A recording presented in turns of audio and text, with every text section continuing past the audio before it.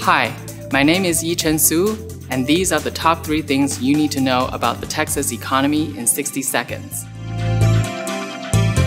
The Texas economy continued to expand at a robust pace in July, though businesses faced continued supply chain disruptions, hiring challenges, and upward price pressures.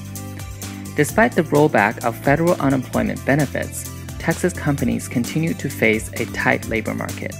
Texas employment grew an annualized 4.3% in June, about the same as the 4.4% growth in May. The year-to-date rate of job growth in Texas is similar to the nation.